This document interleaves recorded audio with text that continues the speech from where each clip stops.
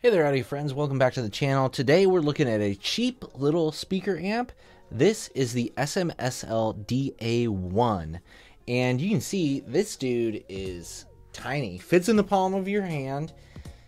Is it any good? It's 50 bucks. That's a pretty low entry price, right? So if this thing even puts out reasonable quality sound for 50 bucks, I think it's probably a win for S.M.S.L. Let's dig into it. Let's talk about how it sounds.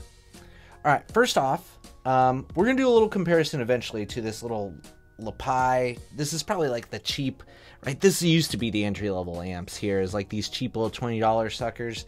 Didn't even come with power supplies. You have to buy them, separate. If this guy can beat that, then I think we're sitting pretty good. Immediately, the build quality is noticeably better than something like this, right? This one has cheap binding posts, it feels just a lightweight, empty. The knobs don't feel good, very flimsy, right? It's a metal case, but none of it feels well done. The S.M.S.L, on the other hand, feels like a finished product, right? It's a simple product. The volume pot isn't great, but, I don't know how much you'll be using it. Maybe a lot, maybe a little. If you have a DAC with a remote, potentially you can do volume control that way. You won't have to touch the knob all that much. Around the back, you've got your spot for a power supply, which we'll look at here in a second. You got a little bit nicer binding post than the ones on the Hifi. Still not great, but certainly usable. And then you got RCA in. Okay, nice big button, on-off button on the front that you click. Red LED when it's off, green LED when it's on. None of that was a problem for me. You've got some nice little rubber feet on there. It's a nice little footprint. This, I think, is kind of interesting because here is the here's the power supply for it, which is honestly probably just as big as the unit and probably weighs just as much as the unit. You can see they went with like the brick design here. It was fine. It's shocking how big this is compared to the amp, right? It's pretty close to the same. Okay, but I didn't have any issues with the power supply or anything like that. So let's talk sound. So typically on my regular stereo setup, I'm using a Fosi A100, I think. So it's a bigger, chunkier amp, about that big, but it still was only about $100 used off eBay. And so this is half the price of that, probably an eighth of the size of that. How does it sound? Well, this thing is putting out 65 watts per channel at 4 ohms. It's seemingly got pretty decent specs, right? 0.03% THD. It's using a Texas Instruments TPA 3118 chip, if that means anything to you. It should sound reasonably okay. And that's probably what I would say about it, is it sounds okay.